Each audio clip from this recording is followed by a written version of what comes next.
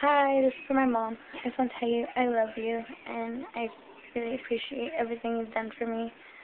I don't always deserve it because I know I can be rude. I know I can be disrespectful towards you, and I know I don't say it. I don't tell you thank you, and I don't tell you I love you, and it's just the fact that we've never come across as an affectionate family, you know. But I do love you, and I do appreciate everything you've done for me. I can be a bad daughter, and I don't always deserve, you to help me, and yet you still do it every time.